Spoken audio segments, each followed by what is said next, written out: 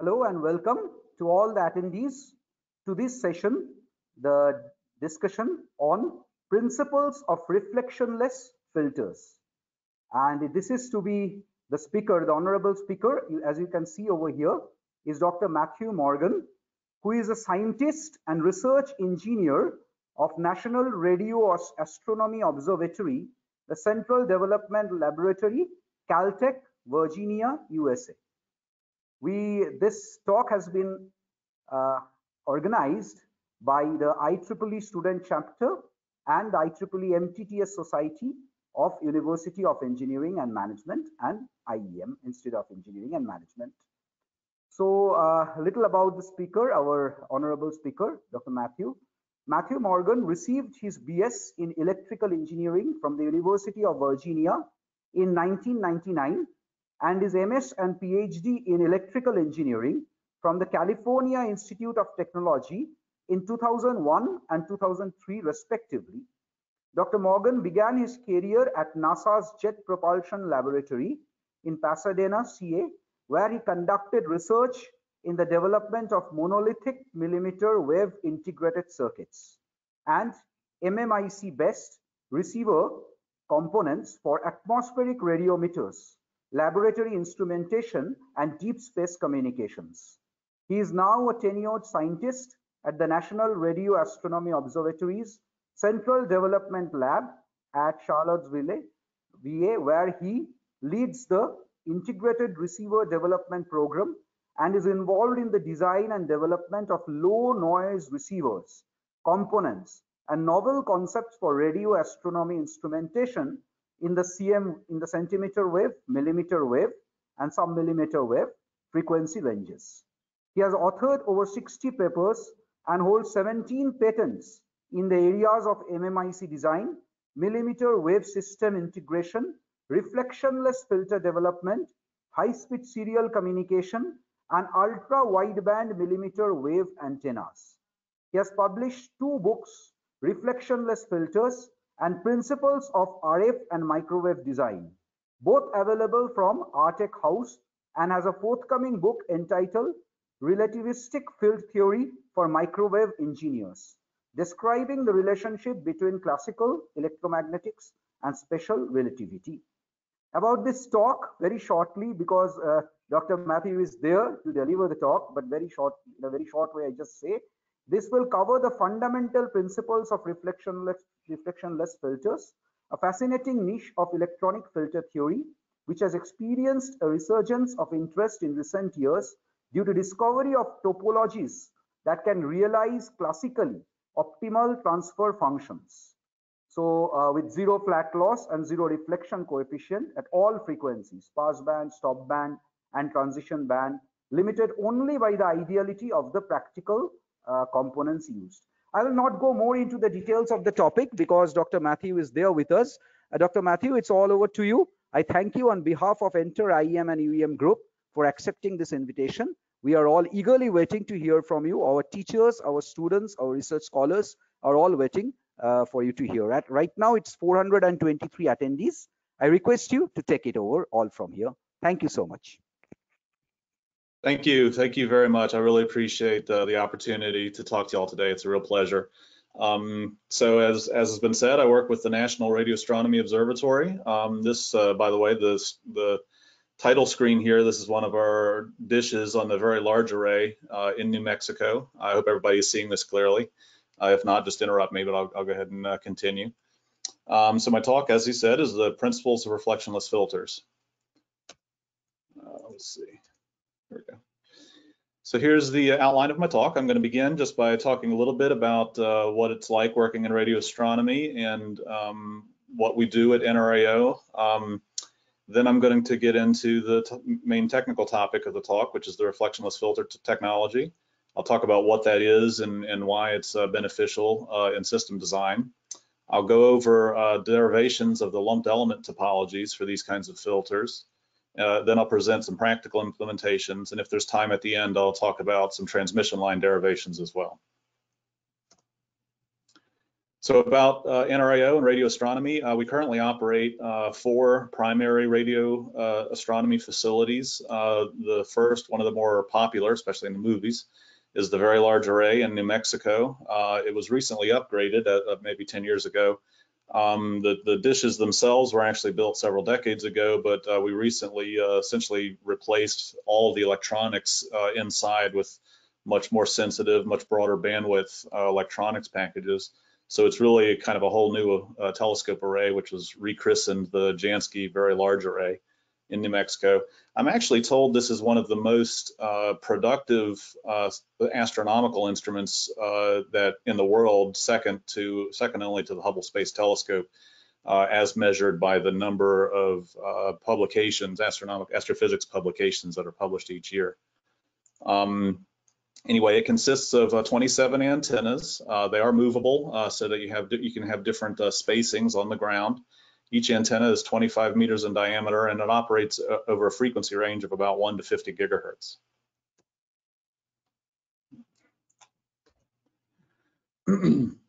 Another array that's a little lesser known is called the Very Long Baseline Array. The antennas are actually very similar. They're also 25 meters in diameter.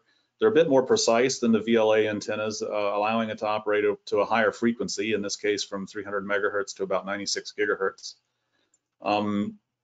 There's 10 antennas, and they're actually spread out, as you can see here on the globe, over the Western Hemisphere, thus giving you very high resolution imaging on the sky. They do all operate as one telescope routinely. We also can occasionally link up these telescopes with some of the other telescopes around the world to do even more sensitive, higher resolution imaging. And I should just point out I can't show them all, but these are a couple of our telescopes. This is one in Owens Valley in California, and then another on top of Mauna Kea in Hawaii. This is another telescope that's recently completed down in Chile. I love this picture because of the local wildlife. I think it's just adorable. But it's called the Atacama Large Millimeter Telescope, or ALMA, again, located in Chile at a very high altitude site. This is our highest frequency instrument at the moment, operating from 31 gigahertz to nearly a terahertz. The antennas are relatively small by our standards, 7 to 12 meters. But that's so that they can have that very precise surface needed to image at that high of a frequency, as well as the very precise pointing. And of course, we located them at this high altitude site in the Atacama Desert in Chile to get above the atmosphere, a very dry, high altitude site. And it has about 66 antennas, plus or minus, depending on how many are being maintained at any particular given time. And then the last main facility we have is the Green Bank Telescope in West Virginia. This operates as a single antenna, but it's a true monster. Just to kind of give you a sense of scale, there's a couple of trucks here you can see on the ground to show you just how big this telescope is. It's almost 2 football fields in terms of collecting area, 100 meters in diameter, and it operates from 290 megahertz to 116 gigahertz. I should say that there's actually there's another dozen or so antennas on the site. Many of them are in mothballs because they're really historical and have been supplanted by superior telescopes, but some of them are still operating for various projects. This, however, is really the main astrophysical telescope being operated on the site at the moment.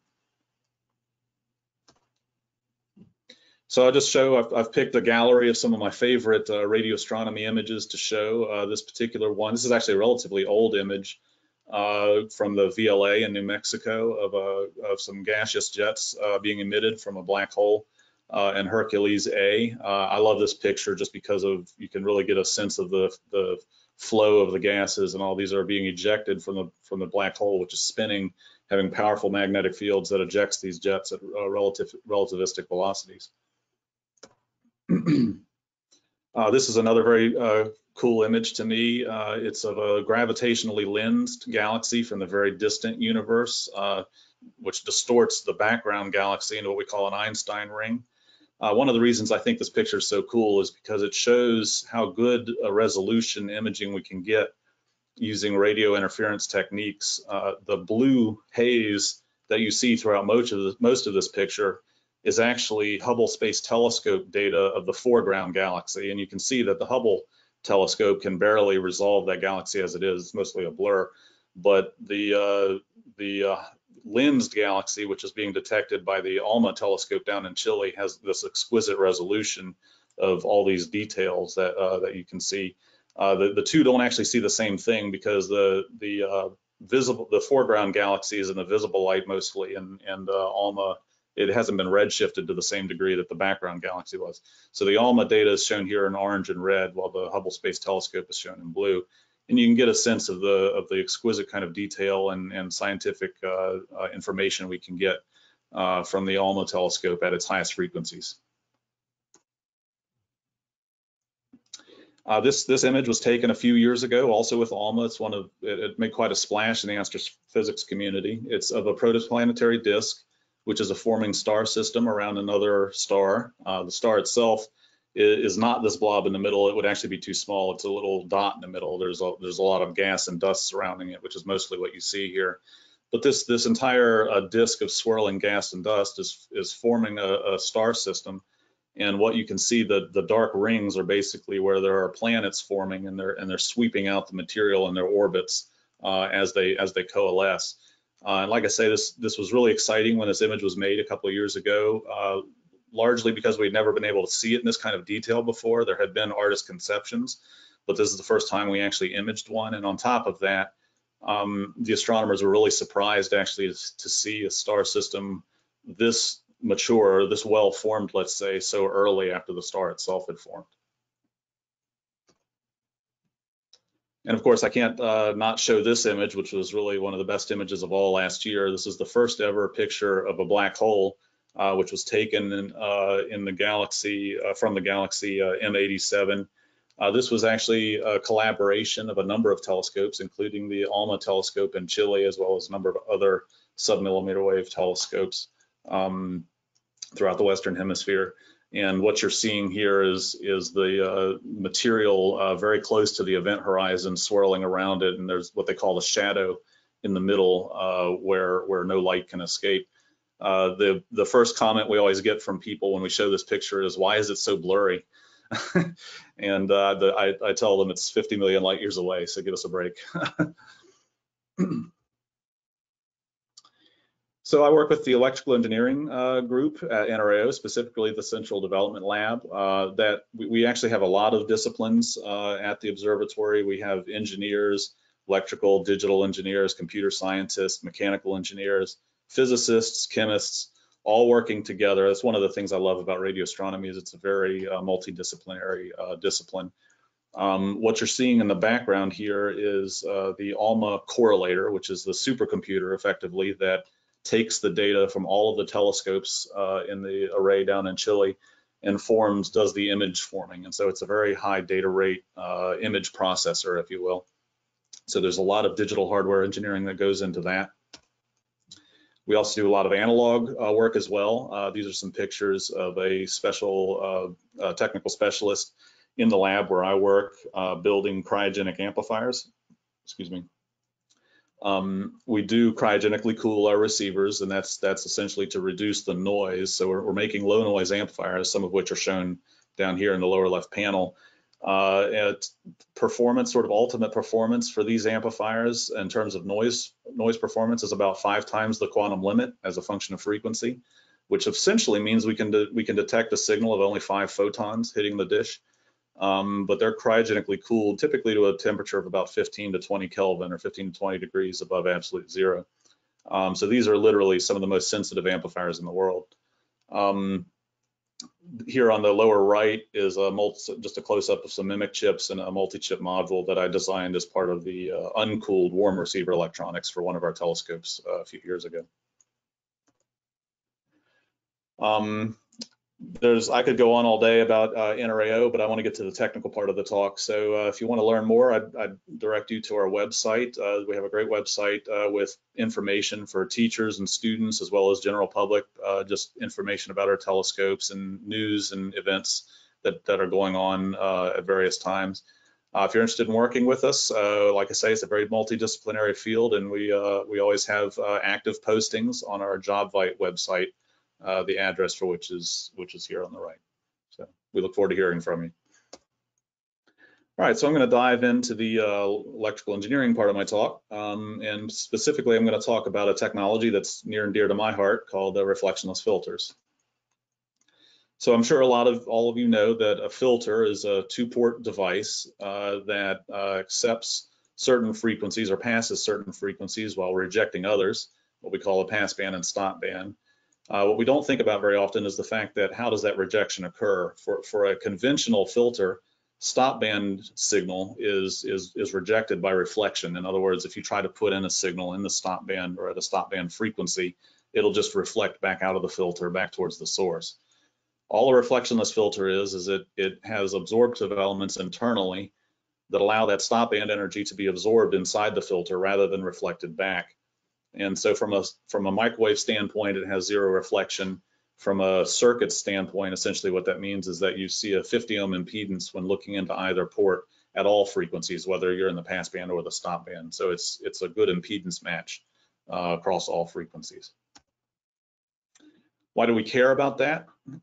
So typically in any signal path from any kind of receiver, and I'm just showing sort of a cartoon here of a typical kind of receiver, you're going to have very wide band and nonlinear components that are part of your system. So mixers, for example, mixer is a device, a frequency translation device. So typically you'll have one frequency or tone coming in on the RF port and another tone called the local oscillator on another port. And the mixer multiplies those two, and so you get the sum or difference frequency out. And usually in the case of a receiver, we're down converting, so we take the difference frequency. But the mixer also generates the sum frequency, and it also generates other mixing products or sums and differences of higher order multiples of the LO and RF inputs. And we call these undesired mixing products spurs. And so the mixer will generate these spurs that emit from its ports, typically where it will find a filter. And that filter will reject those spurs because they're out of band. And so what happens to those spurs, or what happens to the energy from those spurs, is they reflect right back into the mixer, where they mix again and generate more spurs. And so there's this proliferation of spurious mixing products, such that if you tried to characterize a mixer on the lab bench, as is typically done by vendors of these kinds of parts, you're going to, on the lab bench, you're going to put nice 50 ohm terminations on all of its ports. You're going to characterize what its spurious response is, and you're going to publish that in your data sheet. But then you drop that mixer into an actual system with terminations on all the ports that are not necessarily 50 ohms, and your spurious response is going to be very different. So that's one problem with conventional filters. Additionally, components like amplifiers have very broadband response. You want to filter that response, but the gain doesn't roll off out of band as quickly as you might like. And so that out of band information again hits this filter, which is designed to limit your frequency range, and the out of band energy, it doesn't have anywhere to go. It literally gets trapped, and so you build up these standing waves out of band, and that can, if it's severe enough, you can have some negative effects, some nonlinearity, dynamic range issues with the amplifier. It could even self-bias a little bit. I've had that happen. And so when you're designing very, very sensitive, very precise kind of receivers, like we do in radio astronomy all the time, this kind of out-of-band interaction between these components is undesirable. The same kind of thing happens with harmonic multipliers. When you're generating like a multiple of the LO, for example, there's the desired harmonic comes out and the undesired harmonics come out as well, which are then rejected by the filter, and you get these standing waves. And that's partly responsible for the characteristic frequency structure that you often see in multiplier chains. You usually don't get a nice flat conversion efficiency, but it gets a lot of ripple and peaks and valleys as a consequence, in part, from these standing waves. Another somewhat lesser known problem, ADCs, in the input stage of an ADC, you might have a buffer, but you also will have track and hold stages that switch on and off as you're sampling the signal, and that switching action can create transient pulses that are emitted backward from the ADC. And those pulses will contain frequency information out beyond the intended baseband range of your receiver, where you typically will have an anti-aliasing filter that will reflect part of those pulses back into the ADC, where you get where it affects your spur-free dynamic range. So if we replace these filters with the absorptive kind or the reflectionless kind, a lot of these problems are mitigated. The spurs produced by the mixer, which you do still get some spurious response, but they don't remix and remix and remix, so they don't proliferate quite as bad. And likewise, these out-of-band signals from the amplifier and multipliers, if they're out of band, they just get absorbed by the filter. They don't bounce back and create standing waves. And likewise, the switching transients from the ADC, which it still generates, but they're just absorbed harmlessly in the filter instead of being redirected back into the ADC. So this helps mitigate a lot of these problems associated with out-of-band interactions between components. So how does it work? So just to review for those who may not have seen it in a while, we typically talk about filters. We characterize their responses in terms of some canonically optimal responses. A lot of us have heard about the Chebyshev type or Butterworth type filters. The Chebyshev filters are those that have the equal ripples amplitudes. Typically, when we just say Chebyshev filter, what we really mean is Chebyshev type 1, where the ripples are in the pass band. There's another kind called a Chebyshev type 2, where you have equal ripples in the stop band and it's monotonic in the pass band. This is also called an inverse Chebyshev type filter. This is kind of important because a lot of the reflectionless, especially the easier reflectionless filters, are of this type. There's also the Butterworth or maximally flat type filters. There's elliptic filters, which I'm not showing you here, but we can do those in a reflectionless form as well, although it's fairly complicated. And then there's again, lesser known response known as a Legendre type filter, which is also monotonic and a little sharper than the Butterworth, but not quite as flat in the passband. All of these can be done in reflectionless topologies. So let's talk topology for a little bit. The most common topology for a lumped element filter, conventional type of filter, is what we call a ladder topology or a Cauer topology after Wilhelm Cauer. In the case of a low-pass filter, it comprises series inductors and shunt capacitors with certain values that you can calculate. And if you pick those values correctly, you'll get a low-pass frequency response like this, which is a Chebyshev type 1 filter where you have these equal ripples in the pass band. And your reflection coefficient sort of tracks. You have ripples in the reflection, and then out of band, the reflection coefficient is asymptotically 0 dB. So it's like 100% reflection, or I like to think of it as maximally poor impedance match out of band. I'm going to work largely with normalized quantities. This is going to be kind of a theoretical, circuit theoretical talk. And so I'm going to divide out impedance and I'm going to divide out the frequency so that you end up with these dimensionless quantities describing the element values, G1, G2, G3, G4. These are literally the parameters you would look up in a textbook. If you look up a table for a prototype parameter table for a Chebyshev or a Butterworth filter, and they'll list these G1, G2, G3 numbers. That's what they are. They're just the inductance and capacitance values normalized out for frequency and impedance. And you can plot it, and you get it. This is exactly the same curve. It's just that we've changed the x-axis now from gigahertz to having a corner frequency of 1 radian per second. But it's basically the same thing. But of course, that's a conventional filter topology. What I want to do is derive a topology that doesn't have this 0 dB reflection out of band. So it's kind of an interesting thought experiment. I started out with just sort of a black box, and I said, okay, I'm going to make it a couple of assumptions. First assumption I'm going to make is that this is a symmetric 2-port circuit. And I wanted it to be symmetric because I wanted it to be reflectionless from both sides. And I should point out that the classical topologies typically are symmetric in a 7th order design like this, for example, G1 equals G7, G2 equals G6, most of the time for most filter responses like the Chebyshev response. So I'm going to assume this is a symmetric 2-port network.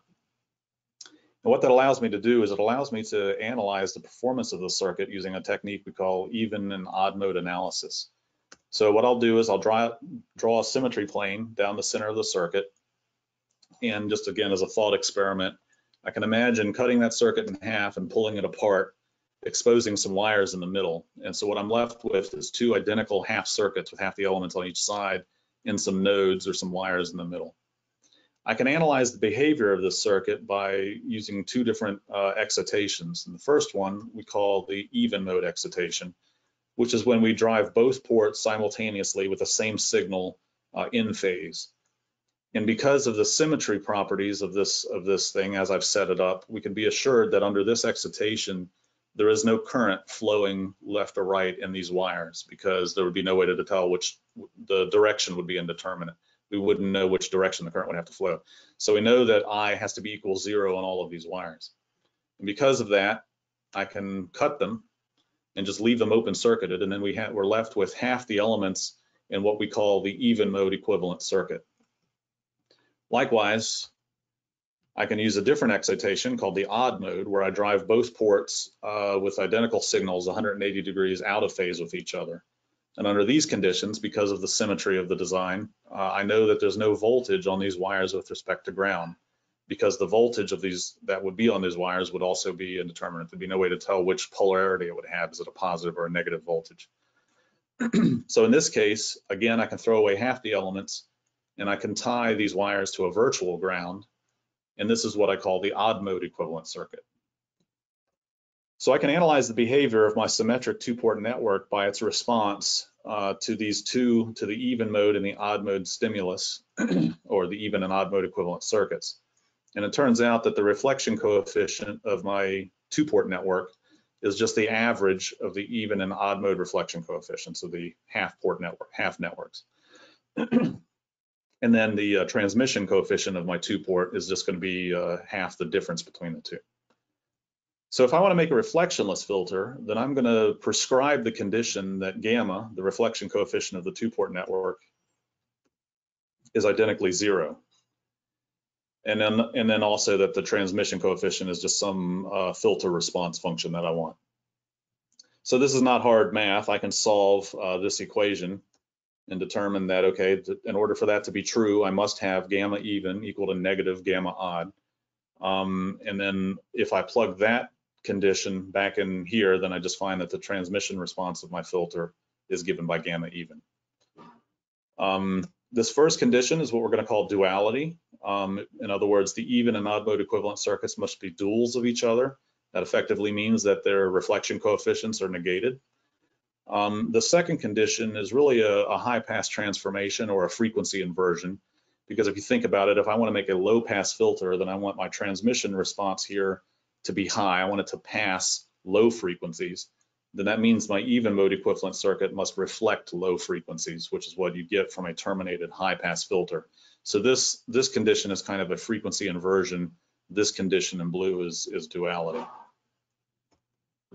So a little bit more about duality. Again, I just say the even and odd mode reflection coefficients are negatives of each other. For those of you who have studied microwaves, you can plug in the formula for reflection coefficient in terms of impedance, and particularly in terms of a characteristic impedance of the source, Z0. And I just put those numbers in here. This side is negated because gamma odd is negative. Again, I'm going to be working largely with normalized values, so I'm going to divide through by Z0 and then use a lowercase ze to represent the normalized even mode impedance, and then ZO for the normalized even mode or odd mode impedance. I'll convert the right-hand side to admittance, so I use YO for the normalized odd mode admittance. And you can see I have the same formula here, so it boils down to a relatively simple relationship. The normalized even mode impedance must be equal to the normalized odd mode admittance. And that essentially is the duality condition that says that my even and odd mode circuits are duals of one another. So how does that work? I'm going to try and design a filter now that meets all of these conditions in order to be reflectionless.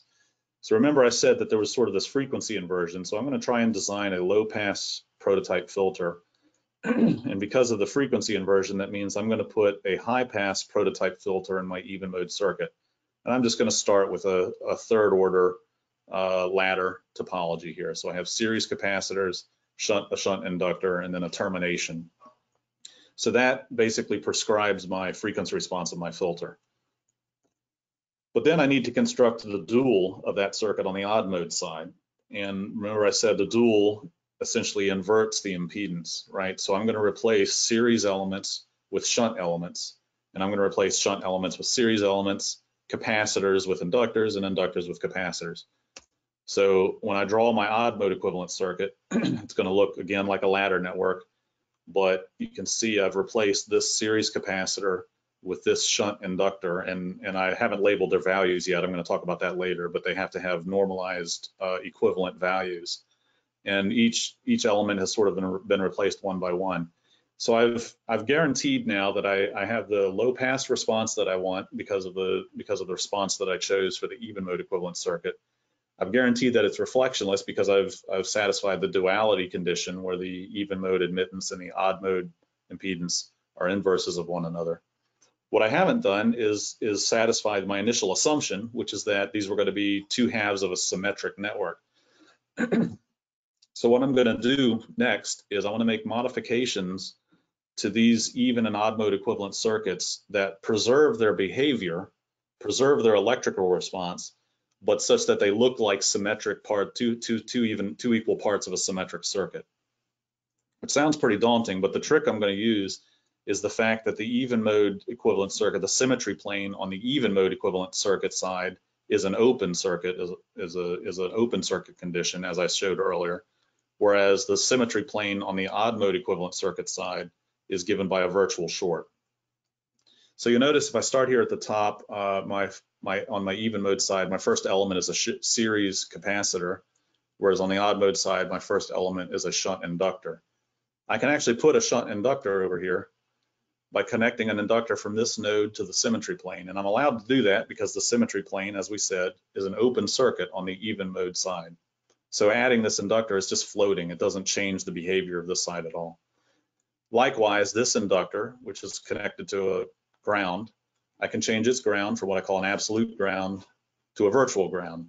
So I can, again, on the odd mode side, the symmetry plane is a short circuit or an equivalent or a virtual short circuit. So I can change the grounding of this inductor from absolute to virtual. So that doesn't change its behavior either. So I'm looking pretty good. Now I have on both sides, I have a shunt inductor, a series capacitor, a shunt inductor. But then I run into trouble. My next element on this side is a capacitor, whereas my next element on this side is a resistor. But the next thing I see is that this capacitor and this resistor are in series with each other. So I can exchange their positions without again affecting its result, without affecting its performance. So I'm getting closer. This resistor is grounded, but as we've shown before, I can change this ground from absolute to virtual by connecting it to the symmetry plane, which is a virtual short circuit on the odd mode side. Then on the even mode side, I can connect this node to the open circuit symmetry plane. And then my last step, I'm going to add a capacitor here. And the reason I can do that is because this capacitor is shorted at both ends. It's got a virtual short on this node and an absolute short on this node. So adding that capacitor doesn't change its behavior. So just to recap, all of the steps that I just took essentially preserved these dual behaviors, but redrew them in such a way that they look symmetric. I had a floating inductor on the even mode side. I changed the grounding of the inductor on the odd mode side from absolute to virtual. I reversed the order of these series elements down here. I changed the grounding of the resistor on the right from absolute to virtual. I draw a floating wire on the left side, and then I draw a double shorted capacitor on the right side. So the dual behaviors have been preserved, but now it's symmetric. So I can put them back together now, and I've completed essentially my reflectionless filter network. I haven't talked about values yet, so I'm going to talk about that real quick. Again, in normalized quantities, let me just assume that this capacitor has value X down here. Obviously, by symmetry, that means this one also has to be X. But because of the duality condition that I talked about, remember this capacitor is associated with this inductor via its response in terms of dual impedances. So the normalized value of this inductor must also be X, okay? And then by symmetry, that has to be X, and by duality, that has to be X, and symmetry and duality, and then symmetry. So eventually you see that the entire network has to have, all these elements have to have the same, all the reactive elements anyway, have to have the same normalized value. So I can put in any value I want. Again, just for theoretical experimentation, I'm just going to put in 1, normalized value of 1. And this is the response I get. It's actually not too bad. It's a low pass response as targeted. It's a third order, in point of fact, it's a third order Chebyshev type 2 filter with a stop band peak at about 14.5 dB. But the good news is you can plug this into your simulator if you like, scale these for impedance and frequency however you like, but then you're going to end up with nothing but a dot in the middle of the Smith chart. It truly is reflectionless at all frequencies. I personally found nothing less than remarkable when I first figured this out. The unfortunate thing is because of the way the element values are all linked to one another, I can't really tune this response very well. I can tune it in frequency by changing these by scaling all of these values together. And I can tune it for different impedances, but it's always going to have exactly this response and exactly this value at the peak. I could have used, now again, if you remember, I started with a third order prototype in my even mode equivalent circuit. I could have started with a higher order ladder prototype, such as this. I would have ended up with a fifth order filter. I'd get this response, or I could have used a seventh order filter and I would have gotten this response. But unfortunately, because I'm limited in the values I can choose here, I can't really tune this response. And these higher order responses are really not that useful as filters because we have these high stop band peaks. Even the fifth order design, its first side lobe, if you will, is at like 4 dB, which is pretty useless as a filter. So this was really the only thing I could do for the longest period of time. This particular level of rejection is kind of mediocre, and I got deeper rejection levels just by cascading them. Since they're matched, they cascade pretty well, so you just get cumulative attenuation in the stop band that way. But I had to figure out a better way to do higher order filters. So I eventually figured out how to do that using a technique I call subnetwork expansion. So here again is my third order topology. I'm going to redraw it a little bit before I do the next step. So I just want to show you all of these ground nodes. I'm going to gather those up together into one point in the middle.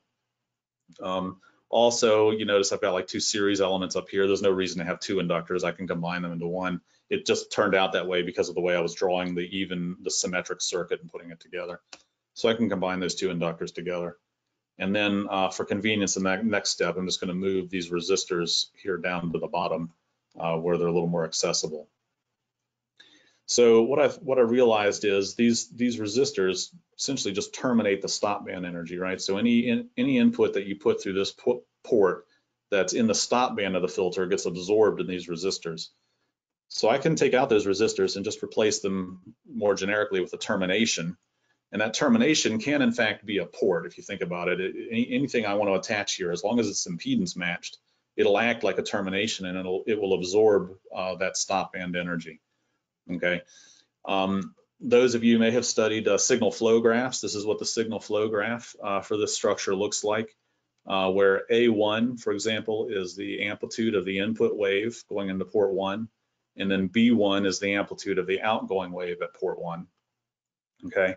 And I have certain coupling coefficients, say from port 1 to port 2, that's given by H, and another coefficient, and these are, these can be whatever function you want depending on how you assign the values, but P basically gives the gain from port 1 down to port 3, and vice versa because of the symmetry, these repeat in various places. But the reflectionless condition is essentially the fact that A1 and B1, or the ingoing and outgoing wave amplitudes at port 1, are essentially not even connected in the signal flow graph. They're independent of each other. And that essentially is the reflectionless condition. So like I said, I can put any termination I want here on these ports. I can even put a two-port network connecting the two as long as it's matched. So I can imagine attaching a two-port network here from port 3 to port 4. Let's say that network has a gain of A, which I've added to the signal flow graphs over here. But you'll notice as long as we assume this subnetwork is matched, there's still no connection between the input amplitude at port 1 and the output amplitude at port 1. So it's still a reflectionless circuit as long as this two-port network is matched. So I thought, I'm like, well, what can I attach here? What kind of matched subnetworks can I think of? First thing I tried was an attenuator, actually. You can actually get some interesting responses that way. But then, of course, it dawned on me, I know the perfect matched two-port network to put here. It's called a reflectionless filter. So what I did is I essentially embedded one reflectionless filter inside another reflectionless filter inside another reflectionless filter, and I just terminate the chain that way, and I get this new topology. And if I plug in sort of separate tunings, let's say, for each of the three subfilters, X, Y, and Z, and in this case, I just choose to tune them all the same, you get this response here. So it is a higher order, it's a seventh order response, so it has a fairly sharp cutoff. Again, just because of the constraints over here, I don't have total freedom in how these peaks in the stop band are working, but I do get about a good octave stop band. So I'm getting better, and it's still totally reflectionless. but actually it's over-constrained. Again, I kind of derived this by thinking about embedding networks inside of networks, and I wanted each subnetwork to be independently impedance matched. That's actually a little bit over-constrained. You can actually have your parent network, if you will, mismatched, and your subnetwork or your child network mismatched, but in a way that they compensate each other so that the ensemble is totally matched. And if you go back and you analyze the symmetry and the duality conditions like I did at the beginning, it turns out you can generalize these element values more than this. And now I'm back to quoting the prototype parameter values, which you can go look up again in tables, or there's equations for this in many textbooks. And that allows me to even up the stop band peaks. And so now I'm getting a little better. Now I'm back to a sort of an optimized Chebyshev type 2 filter response, totally reflectionless. Again, study this a little more and you realize there's kind of a pattern here in terms of the layout of the inductors and the capacitors. And if you look at it like this chain of capacitors up the middle, I'm actually missing one at the top, and then I'm missing an inductor at the bottom, which I can go ahead and add. And that actually frees up some of the conditions that I had. Yeah, I think I forgot. Whoops, sorry, forgot to say that. One of the conditions in order to meet the duality constraints of this network was that G1 had to equal G2 and G6 equals G7. That essentially limited this ripple amplitude to a certain value to meet that condition. But by generalizing the topologies in this way, I sort of free up that condition, and that allows me to have a variable ripple amplitude in my response. So at this point, you really can go and look up prototype parameters tabulated in many textbooks. There is one problem though, and that is if you look at the prototype parameter values, G1, G2 through G7, for a Chebyshev type filter as a function of its ripple amplitude, which in this case is the stop band rejection level shown here, there's a certain point where the G1 and the G2 values cross over, right? One becomes larger than the other. And because of that, and that happens at about the stop band level here of about 13.5 dB, as you can see down here, and it happens symmetrically for G6 and G7 as well on the other side. But as a consequence of that, if I try to make the ripples any smaller than this, then this value I've calculated here, which again was required by the duality condition that I need to make this a reflectionless filter, where I have G1 minus G2, that subtraction turns out negative. And so I would need a negative valued capacitor here in order to make this work. And likewise, I'd need a negative valued inductor here to make this work. So I had this limit in terms of the ripple factor or the stop band rejection that I could get using this topology. I eventually figured out a way around that though as well, which is kind of interesting. If you study this circuit, you'll see that there's really 3 inductors here as part of a group. And you'll notice the subtracted parameter G6 is repeated up here in the 2 series elements, G6. So I have 2 positive inductors and then 1 negative inductor in sort of a pi network. And it turns out there's actually an equivalent circuit for this that has the same electrical response, or an identity, a circuit identity, if you will, that has the same electrical response, but with all positive elements. That looks effectively like this. It's just 3 inductors with a current inverting transformer, 1-to-1 current inverting transformer. So that allows me to get rid of this negative element here in the middle. So I put that back in my circuit, and I've eliminated my negative inductor, where I used to have G7 minus G6. Now I have G6 minus G7. So I've inverted the subtraction. I still have a problem up here with the capacitors. This is a little bit different, a little more tricky, because these capacitors are not even connected to each other. So it's not like I can pull out a very simple subnetwork, replace it with an identity, and then put it back in. I have to do some manipulation of the topology first. So what I'm going to do is I'm just going to put my hand over the bottom half of the circuit, okay, and just ignore that for the moment. Do note one thing, however, and that is that there's no ground node in the lower half of the circuit. The only ground connection in this entire circuit is right here. So when I cover this up and give myself just a little room to work, because there's no ground sink down here in the circuit, I know that the currents flowing in these outer branches eventually have to return through this middle branch. You know, the IA from the left branch here and IB from the right branch, they can circulate inside this subnetwork all they want, but eventually they have to return through the center path to ground. So I have the current in the center path here has to be the sum of the outer two currents.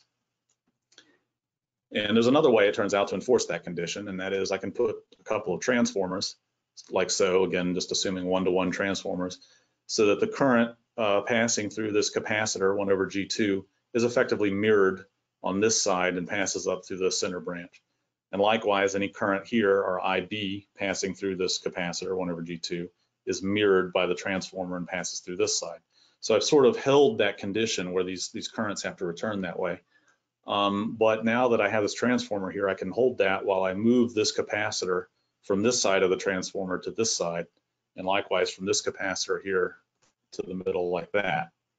And I've done this in such a way that I haven't actually changed the behavior of the circuit. But now I have my T network of two positive inductors with a negative inductor. I'm sorry, two positive capacitors with a negative capacitor, which has an equivalent circuit, once again, that is all positive with a current inverting transformer. So I can put that back into my circuit, and it looks like that. And again, I've inverted the subtraction, so I've eliminated my negative elements. I'm a little embarrassed to say that I actually published this topology before I realized that all of these transformers up here are kind of redundant. I'm really just mirroring currents and copying currents from different branches of the circuit. I had to do it that way conceptually, like I just showed you, so that I could figure out how to change the topology. But once it's done, really these transformers are kind of redundant. You can get rid of two of them, and just one transformer will do, like shown, and you're left with a positive capacitor in its place. So the good thing about that, again, is I've essentially eliminated my negative elements, and it's allowed me to push my ripple amplitude much deeper. You still hit a limit, in this case about 35 dB, where the next pair, this subtraction, G3 minus G4, goes negative, and this subtraction, G5 minus G4, goes negative. But again, if I really wanted to go any deeper than this in rejection, I could in fact use the same trick and substitute these same equivalents back into the circuit to make it work, and I wouldn't have to have any negative elements. And throughout all of this, given ideal components, which is a big given, you still have a perfectly reflectionless circuit. And again, I encourage you to go plug this into your circuit simulator if you have one. It's a lot of fun and interesting to see this kind of a filter response drop out of a circuit like this.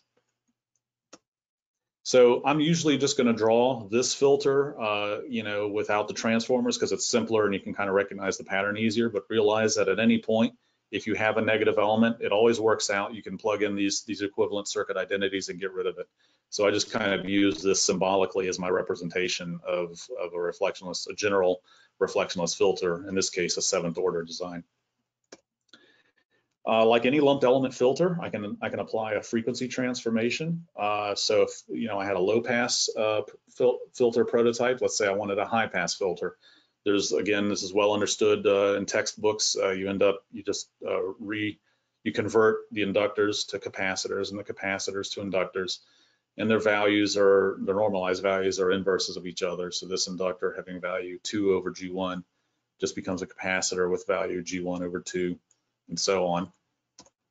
And if I do that, I get this high pass type of filter response, again, totally reflectionless. But the other thing, so the next thing I'm going to think about is, notice I've been doing all Chebyshev type 2 filters where you have the stop band ripple. Remember that the stop band energy put into this port on the left side gets terminated in this resistor. But there's really no reason I have to just terminate this with a resistor. I can actually couple it out as a port, and instead I can terminate this one with a resistor.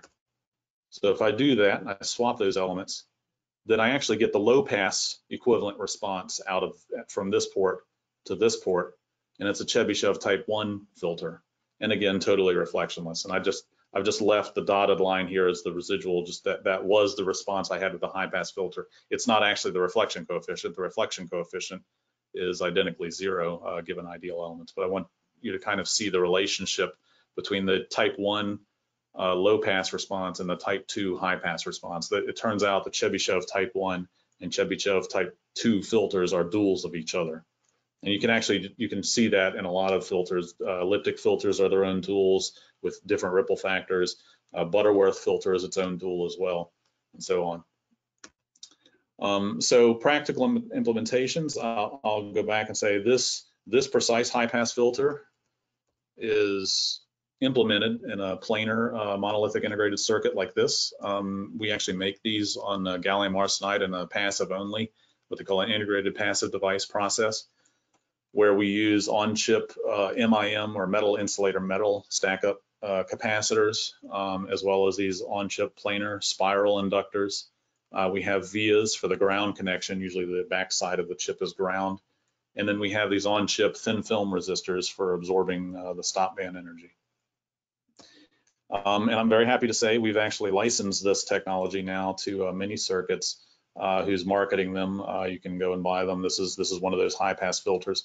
So again, I've been, throughout much of the theoretical part of this talk, I've been showing ideal element responses. Obviously, in real life, the responses are not perfectly ideal, and you do get some parasitic effects. So the reflection coefficient, for example, is not really infinity, unfortunately, but we can still get pretty close to 20 dB for most frequency ranges. We've gotten, honestly, a little better at it since this particular model was made. But you can see, again, keep in mind that a conventional filter, this S11, this return loss curve, would be close to 0 dB out in the stop band, and here we're still seeing a good impedance match. This is a picture of an actual filter. This is not my finger, by the way. This is my lab technician, a guy named Todd Boyd, who works with me, a great guy. We let him take the picture, partly because he has a much steadier hand than I do. And also because he's got very good big hands, so it makes the chip look smaller, which is more impressive. So this was a good PR photo. But this is what the chip actually looks like. This is actually a third order bandpass filter you're seeing here. You can get them from Mini Circuits in both chip form as well as packaged in these surface mount QFN, usually a 3, 4, or 5 millimeter surface mount package. This is great for me. I designed these filters originally for radio astronomy. I was trying to resolve some of those issues with the receivers that I was showing you at the very beginning. I was trying to make very sensitive radio astronomy receivers, and I was having some issues associated with out-of-band impedance mismatch. And so I developed these filters for that purpose. But at first, it was very hard for me to make because to get chips like this made, I have to pay for an entire wafer run, and it's very expensive. I now kind of suffer the indignity of having to buy my own filters from a commercial company, Mini Circuits, but I'm very happy to be able to do it actually because I can get them a lot cheaper in just the quantities I need that way. When I do new prototypes, when I come up with new topologies, I typically prototype them initially using just circuit boards at relatively low frequency. And I've shown a couple of these here from a paper that I published a couple of years ago. This particular one is one of these deep rejection Chebyshev type filters. It has the transformers in it to mitigate the negative elements. This was sort of the first proof that that works. And I took that sort of to an extreme where you push the ripple amplitude all the way down to 0, and effectively then a Chebyshev filter becomes a Butterworth filter with lots of transformers in it. And you get this nice Butterworth response, as well as the smooth group delay that's highly prized for the Butterworth type filters. Obviously, in reality, in theory, the rejection would just keep monotonically decreasing all the way down to infinity. In reality, it bottoms out here at about 60 dB as a consequence of crosstalk and leakage between these elements.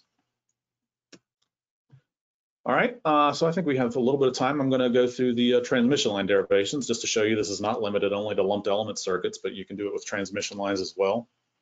I'm going to start with a very simple prototype, in this case, a 2-element ladder with just one pair of inductor and capacitor.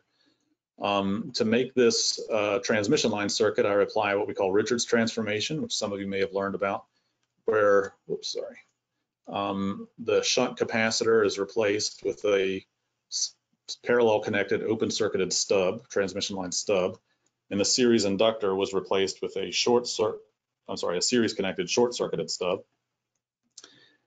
The next thing I'm going to do is add a port extension, which is just a cascade transmission line. It can be a 50 ohm line, or it doesn't have to be. It can be another impedance altogether, but I can do that without hurting things too much. Still is going to have the frequency response that I want. Then I have to construct the dual, if you remember how that works. So the dual in the transmission line case, the cascade line is replaced with a cascade line having the inverse characteristic impedance. my parallel open circuited stub is replaced with a series connected short circuited stub, and my series connected short circuited stub is replaced with a parallel open circuited stub, and that's how I get the inverse impedance on the odd mode side that characterizes my dual. Next, I'm going to apply Kuroda's identity. So step back for a little bit, which changes this series stub to an open stub on the other side of my transmission line. But now I have to restore the symmetry like I did before with the lumped element designs. I have two circuits that behave the way I want, but I want them to look symmetric to each other. So let's see if I remember this. Yeah. So the notice that this series stub and this resistor are just in series with each other. So just like I did before with the lumped elements, I can exchange their order. And when you connect this series connected stub to ground, because it's at the end of the chain, it doesn't really, there's no real difference between a series stub and a parallel stub. They both look the same. So this just becomes a resistor with a short circuited stub at the end of it. Again, I can change this this resistor, which has an absolute ground. Oops, sorry. I forgot the sequence of this. I haven't done these slides in a while. This node I can connect to an open circuit symmetry plane. Then I think this ground goes from absolute to virtual. And then I'm going to connect a stub here, which again I'm allowed to do because it's short circuited here, it's short circuited here. So this line is just short circuited at both ends. So that's an addition I can make as well. And then up here I have this parallel connected open circuited stub, but I don't have one here. So what I'm going to do is change the connection. This one has an implicit ground connection. When I draw it this way, you don't see the ground, but it's actually there implicitly. I'm going to change that ground from absolute to virtual, so that it becomes a series connected open stub connected to the symmetry plane. And then I can add the similar one over here, which doesn't hurt because again, the symmetry plane is an open circuit on the even mode side. Oops. So I have a symmetric structure. The problem is that we tend not to like to have series stubs in our transmission line designs. If you're going to do this in microstrip, for example, it's very difficult to do a series connected stub. We'd like to make it parallel. So to do that, I'm going to look at my transmission line identities. There's a fairly well-known identity, such as this, where you have an open circuited series stub with a cascade line and just an impedance transformation that equates to this coupled line network. What's not so well known is that you can actually attach a third port to this node here, and it's still entirely equivalent to the coupled line circuit shown on this side, where the third port is just connected to this through line on this side. So I can apply this, and you can prove this identity mathematically just using impedance parameters for transmission lines. So I can apply this to my network here by adding a pair of transformers back to back that just sort of cancel each other out. And now I have the equivalent circuit for that coupled line network that I was showing earlier that I can make the substitution. And the circuit I end up with looks like this. And actually you can do it a couple of different ways, depending on whether you use this line as your cascade line or you put a port extension on the external ports. Either way, you end up with coupled lines at the top. I'm not going to bother, but you can go through the math and satisfy symmetry and duality to assign values to all of these impedances of all these lines. You get these equations that basically parameterize on the impedance of the cascade line X. And that parameter essentially gives you a bandwidth control as well as to some extent the stop band level. But it's a bandpass filter that's totally in transmission lines and still totally reflectionless. So that just kind of shows you that we can do transmission line as well as lumped element designs. We haven't actually built many of these yet. I've done a couple of prototypes. I'm working on working with mini circuits, as it turns out, to implement some of these as well for higher frequency circuits than we've done before. I think that pretty much is my talk. Here's some additional references if you all are interested in reading more about this. And at that point, I guess I will just open it back up for questions. If anybody has any. Yeah, so thank you so much, Dr. Matthew. Bishwajit, are you there? Mr. Bishwajit? Yes, sir, I'm there. Okay, so I will just, there are questions in the question box. I will request you to read out the questions, moderate the questions and kindly read out so that Dr. Matthew can answer. Mr. Bishwajit is the currently the chairman of the student branch of this IEEE of UM Jaipur. So he will be reading out the questions which are there in the panel. Okay, so there are a few questions. The first question is from Mr. Vishal Kumar Pandey. Is it possible to control the ripples using fractional order filters? Fractional order filters. I'm not entirely sure what you mean by that. All of the filters I've shown are odd order filters. You can actually do even order filters. That gets into using some of these negative element mitigations as well in order to satisfy the symmetry and odd order in duality conditions. I haven't honestly studied the odd or fractional order filters all that much. I'd have to go in and try plugging in those parameter values. Essentially what this boils down to is a ladder network, right? So if you take that topology I derived and you divide it down the middle and you draw the even mode equivalent circuit, and you draw the odd mode equivalent circuit, and you apply all the short and open circuit conditions, and you combine parallel elements and series elements, what you end up with is a basic ladder on both sides, a ladder topology on both sides. So you can plug in whatever parameter response whatever prototype parameters you want to that, as long as you can satisfy the duality condition. I've done it with, like I say, Chebyshev is kind of the most popular. I've done Butterworth. I showed the Legendre type response, which was an interesting one. You can actually make that work as well. But I personally have not experimented with fractional order filters. I'd have to do some research about that. Sorry.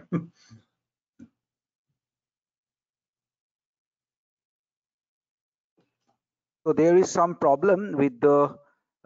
Bishwajit has got some power cut in his place. So I will just carry on with the questions. Okay. Dr. Matthew, the next question comes from Vishal Pandey. Also, there is a second question from him. He asks, is it possible to control the ripples using fractional order filters? That was the question I think he just asked, which I think I just answered. Okay, so in case of mutual inductance effect, how can we compensate in equivalent circuit? I think that is the question, second question. So yes, actually that is something I've looked at along with a co-author of mine for one of my papers. I don't know if I have it listed here or not. Mr. Guillebert up here. We looked at that a bit. So you'll notice that, let's see, go back a little bit here.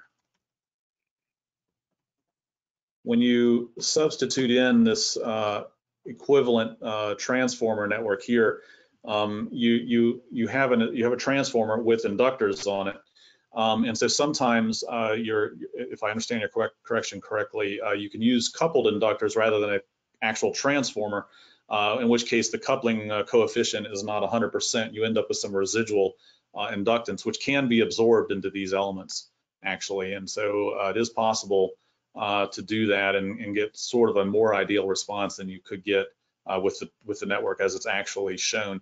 That doesn't work quite so easily up here with the capacitor, because there's no nearby inductors that you can use to appropriately absorb that kind of thing. So like a lot of things, you can sort of compensate for it partially, but not 100%. One of the things about these filters, it's a little more difficult. You're trying to control two things at once. You're trying to control your transmission response. You want to maintain that nice filter response at the same time as you're trying to control the impedance that is seen at the ports, so you can control the reflection coefficient as well. When you do a conventional type filter, you know, those two things are kind of independent of, well, they're not independent, but it's already a given. You know, that if you get one, you're going to get the other. Or it's going to be what it is. In this case, it's like an extra dimension you have to try and control at once. And so any kind of compensation in the network has to sort of compensate things in two different ways, or else you're either going to give up your impedance match or you're going to give up your filter response, which makes it kind of tricky. But again, the coupled inductors here is something you can compensate for. There is, of course, also stray coupling between these inductors as well, which might have been what you were referring to, and that in part is why you end up with, you know, these kinds of limiting attenuation as well as the imperfect impedance match that you get. And yeah, when I do design one of these filters, particularly when I design these planar types, after the initial simulation, I do kind of spend some time tweaking and tuning to compensate for that.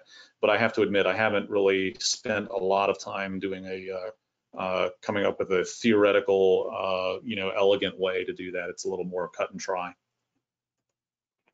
Okay, thank you. I really hope that has answered the question. And so there is one more question from Professor Chirodeep Mukherjee. He asks, what is the cutoff frequency for passband and stop band for the presented reflectionless filters? Cutoff frequency. So, sorry, I'll just go back here. So you can tune it however you want. I mean, again, I did all of this derivation using using ideal normalized elements, right? So it really just comes, so there's sort of theory and then there's implementation. The lumped element designs, the discrete circuit board designs that I do, I've done those, you know, typically tens to hundreds of megahertz. Like you could probably push that up to a gigahertz or so with, you know, high quality capacitors and inductors. Any of the networks that require a transformer, you're going to be limited by where can you, you know, over what frequency range can you get a decent, you know, nearly ideal transformer or coupled inductors that you can sort of compensate for.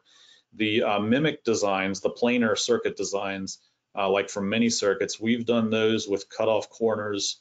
For the low pass filters, I think we've done them almost as high as 20 gigahertz. And then you'll have, again, we characterize, one of the things you don't realize is that, you know, a reflectionless filter, even if you're doing a narrow passband, it's a broadband circuit because you're trying to show good impedance well into the stop band. So even though our cutoff corner might be 20 gigahertz, typically your absorptive stop band, your good impedance match extends up to 40, 50 gigahertz typically. We've done high pass filters also with cutoffs. That will actually go higher, I think 25, 30 gigahertz. At that point, what's really limiting you on the planar circuit design is those spiral inductors. They're really low Q, unfortunately, and their parasitics get pretty bad. And as you go higher and higher in frequency, the inductor needs to have less and less inductance. And so, you know, at the lowest frequencies, when I'm doing 100 megahertz design or something, I'll have a 15-turn inductor in there.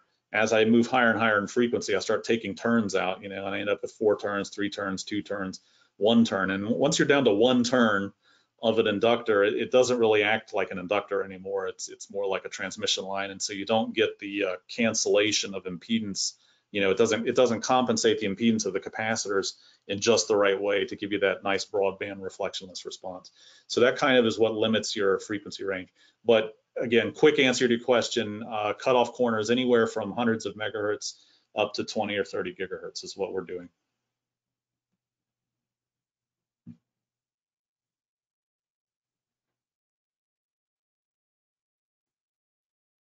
Okay, sorry, am I there?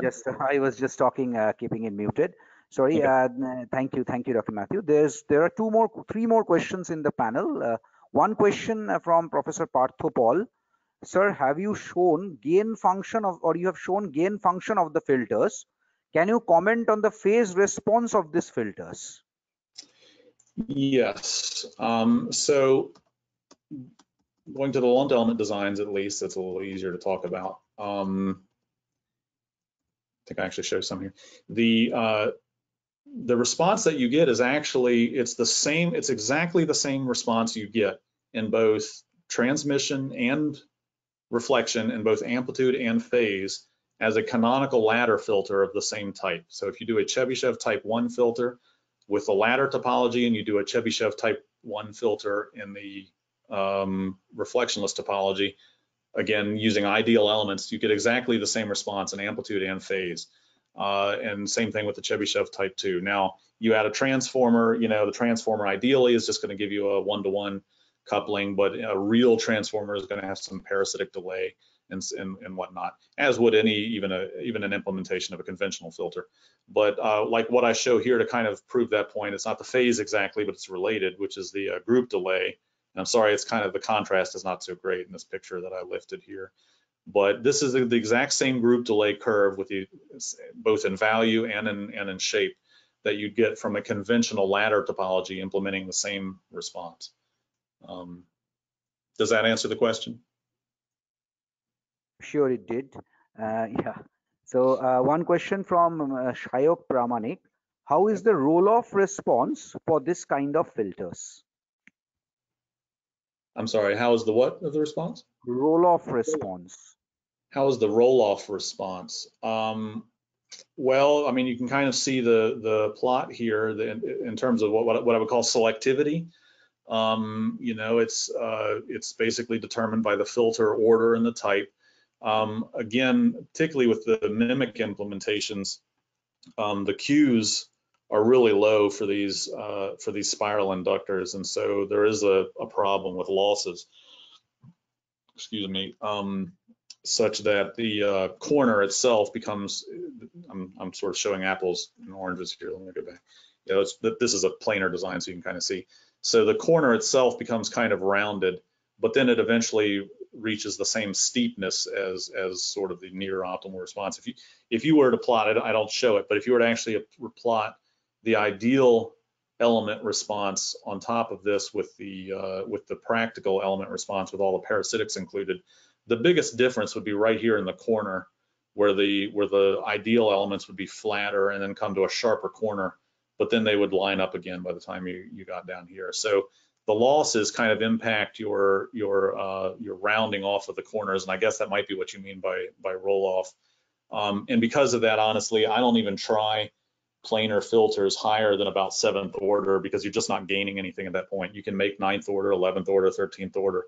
It's just not going to get any sharper here because you're limited by the Q of the inductors. Thank you so much, Dr. Matthew. Professor Parthopal also has thanked you for the answer that you gave last time. Okay, Good, so there are 2 more questions in the panel. I'm sure you'll be having time for that. Absolutely. 2 more questions. Okay, yeah. So one question is how to calculate inductor and capacitor value for higher frequency level. That is what Shurojit Shur is asking. Yeah, so I don't have a slide on that because I haven't shown it. It's the same as you would for a ladder type topology. So so you can look this up in textbooks, but if you have a prototype parameter, go back a little bit. Oops, going the wrong way. So normally when you look at a ladder topology, right, your elements are labeled G1, G2, G3, and those are the normalized dimensionless quantities. Here I've kind of had to apply some formulas to tweak those numbers a little bit, but I've done it because this way so that you can go to those same tables and those same textbooks and look up these numbers and their dimensionless quantities. But then essentially what you want to do, so for the inductor, let's say, you want an inductance of L equals to Z naught over omega, where Z naught is the characteristic impedance of your system. So it's really the impedance you're trying to match to, right? So if I want to use a 50 ohm, if I'm making a 50 ohm system, for example, I want this circuit to be reflectionless into a 50 ohm source and load, whereas, you know, it would not be reflectionless then into a 75 ohm source and load. You can make a 75 ohm reflectionless filter, but then you just have to scale your impedances differently. But so Z naught is your characteristic impedance, omega is your radial angular frequency, or 2 pi times f frequency, and so L is just for a low pass prototype here. L is just Z naught over omega, and your capacitor, I'm sorry, Z naught over omega times whatever the prototype parameter value is. So for this inductor, it would be G2, and then the capacitors are just Y naught over omega times, again, whatever the label is here. And so that's how you can calculate.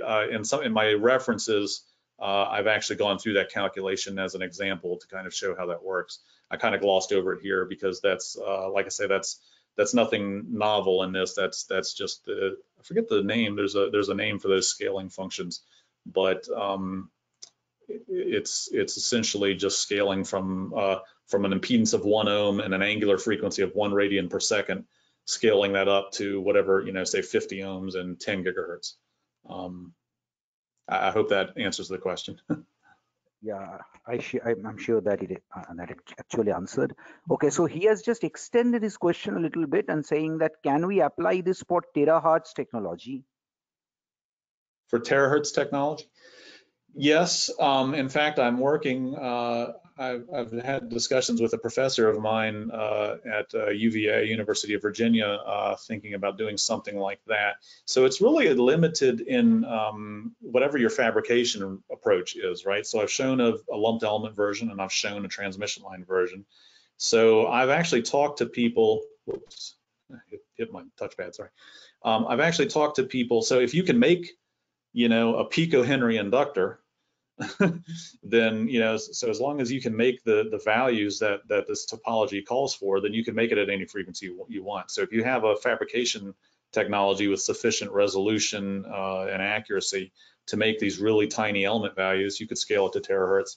And that is, in fact, I think what the professor at UVA wants to do. I think he's talking about many hundreds of gigahertz, but still doing it with lumped elements. Or you could go to the transmission line approach, and which is a little easier to do at higher frequencies. In fact, I talked to another professor about doing that on a quartz substrate with niobium metallization, a superconducting metallization for cryogenically cooled circuits like we do in radio astronomy, to get really high Qs in those bandpass transmission line types.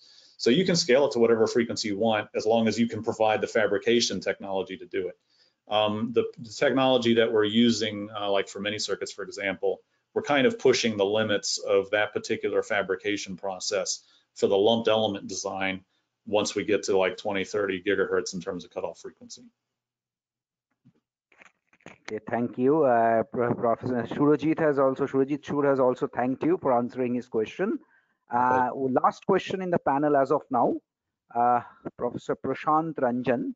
In case of planar filter, how can we reduce the insertion loss between two ports? I'm sorry, I said it again. In terms of the planar filter, how can we reduce the insertion loss between two ports? Yes, that was the question. Well, so that's, again, it's kind of a fabrication issue, and really the insertion loss is primarily a consequence of the Q of the inductors, right? So the theoretical response for ideal elements is no extra loss. It's 0 dB. All of the loss that you see, let's see. Yes, I have it. Yeah, here, for example, is just due to parasitic ohmic losses in the inductors. And I will say the high pass filters are a little better than the low pass filters, actually, which is one reason I like to show this one, just because the well into the pass band, really most of the circuit is inactive except for the coupling capacitors in the high pass case. For the low pass filters in the pass band, you're mostly just going through a pair of inductors, and those inductors have more loss. So the Q of the inductors is worse than the Q of the capacitors. So how would you make it better? You'd have to have a fabrication technology that has better Q of inductors. So I've seen things where people have done, you know, inductors, even printed inductors on planar circuits, where they do like a micro electromechanical fabrication where they empty out a cavity underneath the inductor. Or they'll float the inductor off the substrate a little bit so you can get some air under it, so you don't. So that also helps with the Q.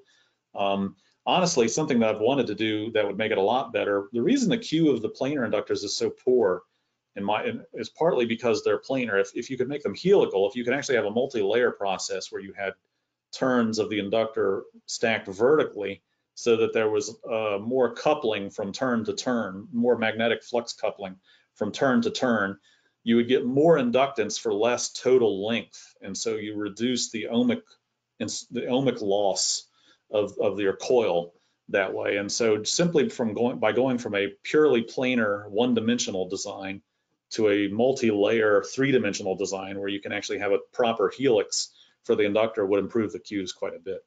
And that would help reduce your insertion loss. But it's all a matter of what fabrication technology is available to you and can you afford to pay for.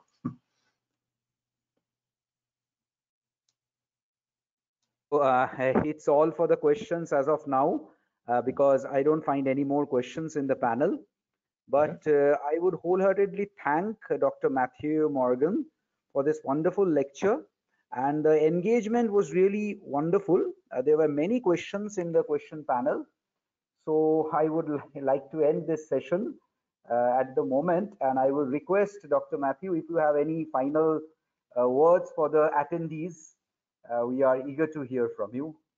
Okay, I just want to thank you all for the very warm welcome. It's been a pleasure talking to you this morning. And if anybody thinks of any questions afterward, Biswajit has my email address, and I'd be happy to, if you could forward those questions to me, I'd be happy to correspond with you all. Thank you so much for attending. It's been really fun.